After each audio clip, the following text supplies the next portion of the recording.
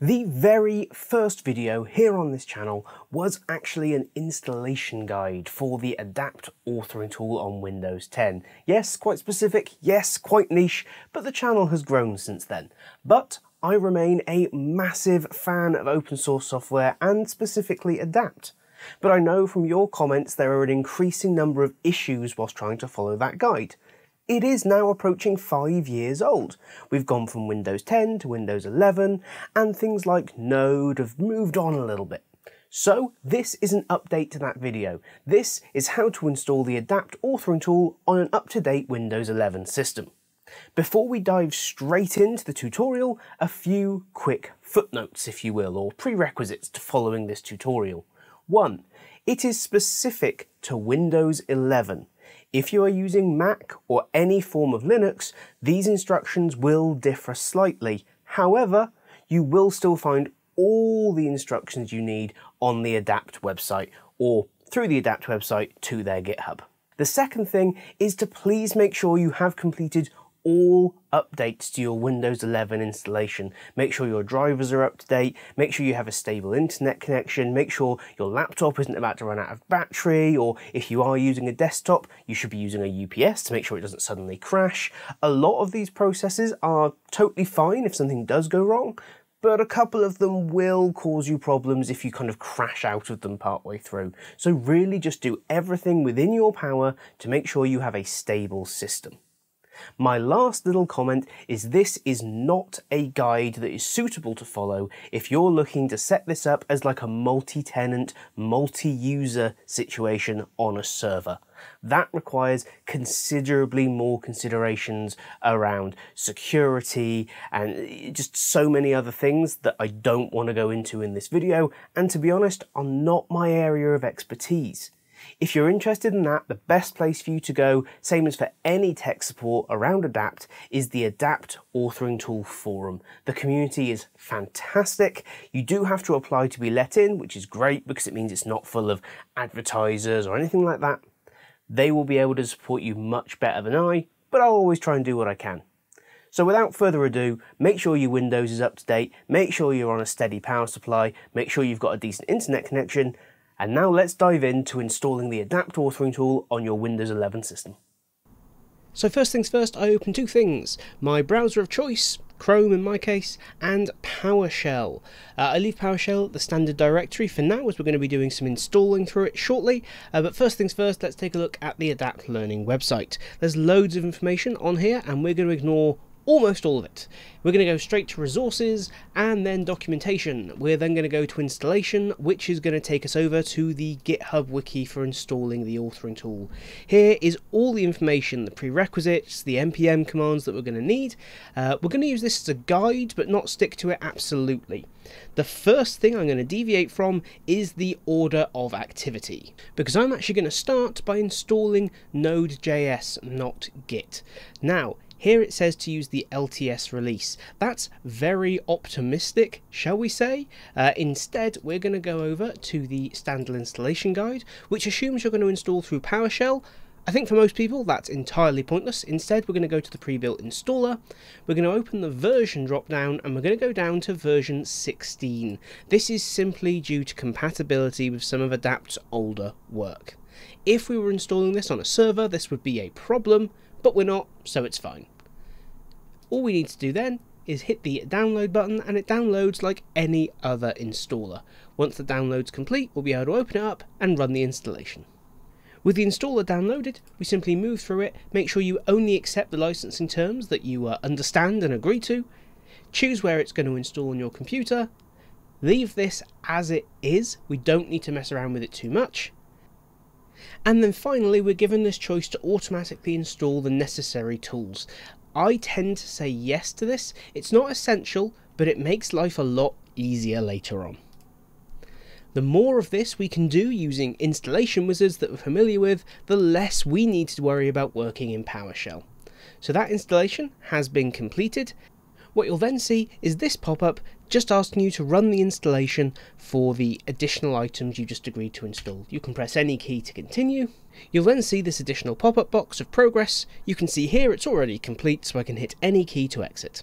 With that, it's safe to say that our Node installation is complete, but before moving on, we just want to make sure of it. The first thing we can do is come over to our PowerShell window and enter node space -- version. When hitting enter, we should then see the version of Node we intended to install, v16.20.2. We also want to make sure npm has installed. npm is a package management service for Node. For this, we just type in npm space -- version, and here we see the version of npm that we have. So, with Node complete, we can close the Node website and progress on. This is generally speaking when I install Git. For this, again, I follow a very similar process. I go to the official installation guide, come down to the option for installing on Windows, and just go to the installation website.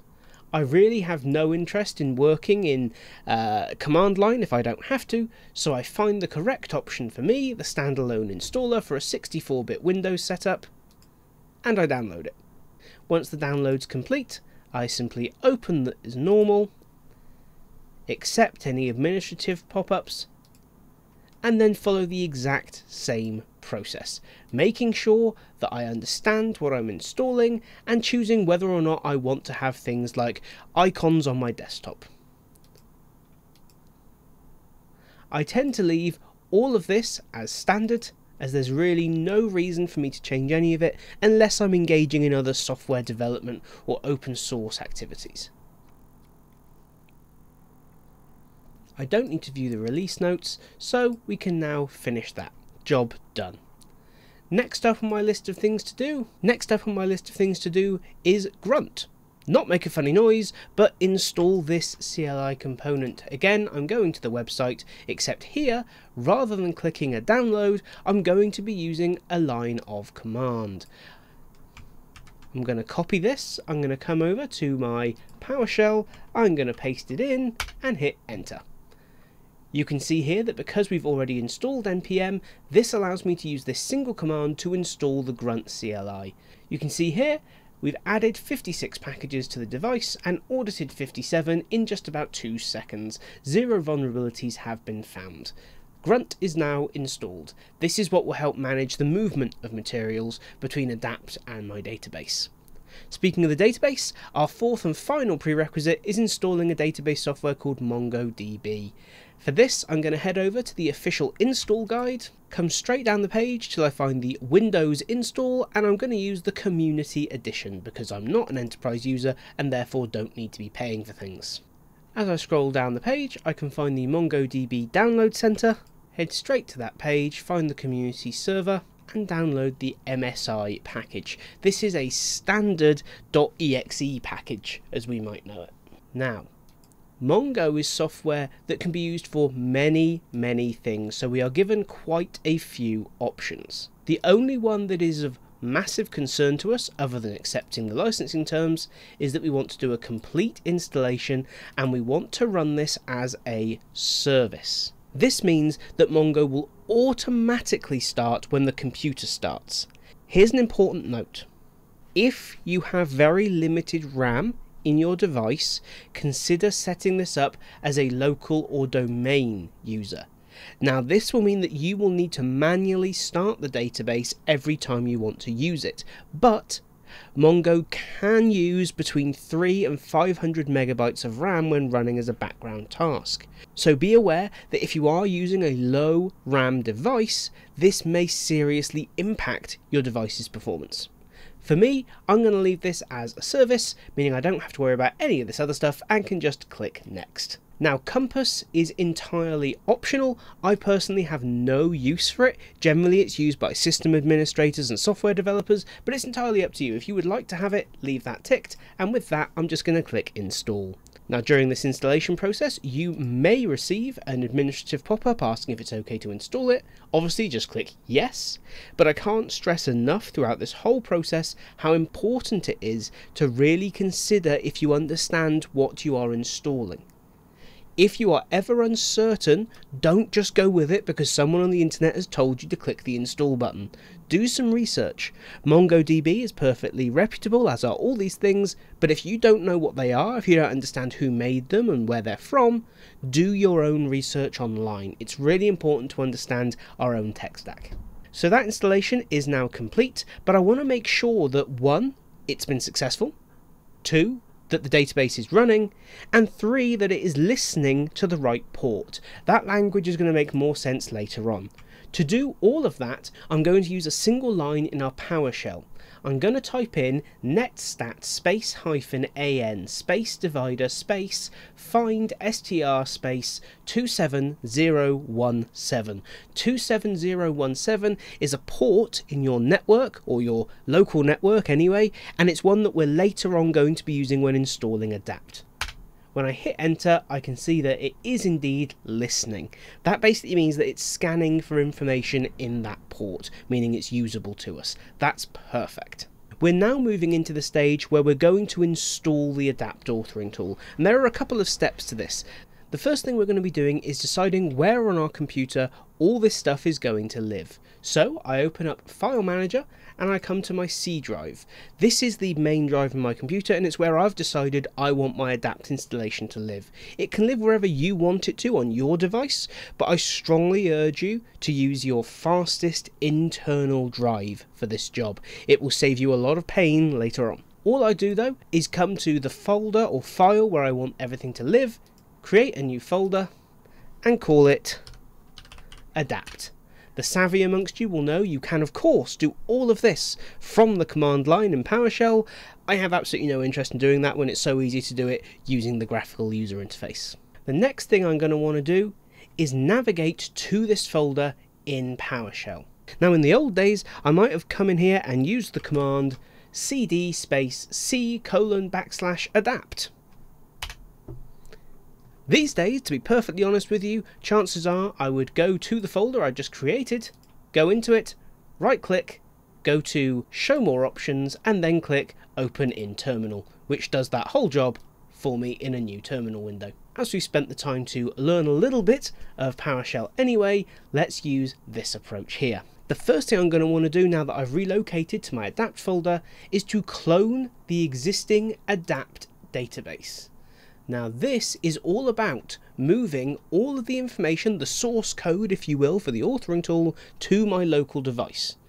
Basically making a copy. To do this, the exact line of code, or command I should say, is right here on the GitHub. You can just use the copy and paste function, pop it into your command line, ensuring once again that this is located correctly in the folder you do want it to be.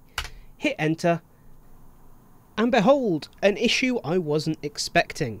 Here you can see exactly what happens when you're not really paying attention to what's going on. So here you can see the issue with installing something with PowerShell already open. PowerShell doesn't really pay much attention to what's going on outside of itself, and so doesn't recognize the git command because git wasn't installed when this PowerShell window was first opened. By closing it, opening a new one, I can use a simple command string to see if git is properly installed. Here we see it is. And so if I open a new terminal, still focused on this adapt file, use the same git clone instruction, you can see it now works. This is a really helpful reminder that, to be honest, I regularly forget to always reopen PowerShell once I've changed something that I'm then relying on to be able to use. So with the clone complete, we're going to run our component installation line. Now, once this gets going, you're going to see a lot of warnings about deprecated features. This is nothing to be concerned about at this stage. This is only something you'd need to worry about if you were installing on a server, as we discussed previously. That's not what we're covering here. If you are doing that and using this tutorial, once again, please stop, speak to a proper expert. Now we're not going to attempt to put any of these fixes in place, because if you do, you'll find everything suddenly stops working. The next thing we're going to need to do is actually configure the Adapt authoring tool itself. We do this with the node install command. When we hit that, we will see some very simple on-screen questions appear. This script will install the application. Would you like to continue? We hit Y enter, and it starts giving us information. First things first, server port. Now we're going to leave all of this default. If for whatever reason you are using any ports on your device for other kind of Internet of Things devices, home security cameras, Ring doorbells, etc., please ensure you use ports that are not already in use. You don't want crosstalk or indeed blocking between your devices. So I'm going to use server port 5000, I'm going to use a local host, I'm simply going to call the data directory path data. Again, this is terrible practice if this wasn't just a demonstration installation. No need to change any of the URLs or indeed the master database names. Now, will I be using the full database connection? The answer there is almost certainly no. And you can see that is in fact what you'd call the default answer as it's highlighted in capitals. Again, we can use localhost. Here's that database server port that we mentioned earlier. When we first installed Mongo, we checked where it was pointing and we saw server port 27017 listening. This then is the other half of that equation. You can see that number is replicated here. Now you can see here, you can see the database server user only specify if using database authentication. Now we're not doing that, so we're just going to go past all of those. And will I be using an SMTP server? The answer there is of course no. I can now hit enter. Now I've received immediately a Windows security pop-up giving me information saying, hey, Node.js is using JavaScript runtime. That's absolutely fine. I would expect to see that. I'm going to click allow. Here you can see I need to set a unique name for my tenant, so I'm going to select master. I'm going to leave the display name as master with a capital M, and you can see here it's once again cloning the framework, installing node dependencies, and completing all the steps necessary to get the authoring tool up and running on my device. With the master tenant created, we now need to set up a super admin account. This account will be used to manage everything in your authoring tool instance, and it's asking for an email address. So I'm going to use my email address, and it would like a password. Obviously ensure your password remains entirely secure, share it with no one, and you can see it is now building the web application for us. This is the interface and all the connections necessary to get this working. We can see here, simple message, installation complete. The application can now be started with Node server. And that is exactly what we're now going to do. So whenever you want to be able to use your authoring tool, you just come to this folder, the adapt_authoring folder, and run the command node server. What this means very simply is I can now open up a new tab and go to localhost 5000, hit enter, and adapt loads up for me. You can see here I'm presented with a login screen. Now it is vital that you remember your login details, because you have no real way, you'll notice, of resetting them. So make sure you always put in the correct password, hit enter, and we're into the authoring tool. Now the installation process can have issues. The important things we've targeted are the correct version of Node.js being installed, making sure you open and close PowerShell in between installing all of your prerequisites, and making sure you keep track of where on your computer you're putting your files. In my case, the C drive, a dedicated adapt folder, and then the adapt_authoring file directory. I hope you found this video helpful. The rest of the adapt guides, part 2 and part 3, where we were looking at kind of how the system worked, still apply. Please do let me know down in the comments if you run into any issues. I'll try and help you myself, and if I can't, I'll direct you to the right part of the forum to get the answers to your question. If you enjoyed this video, please consider sharing it with your social network, your colleagues, your peers in the industry, leaving a comment, and of course, hitting that like button. And I'll see you in the next video.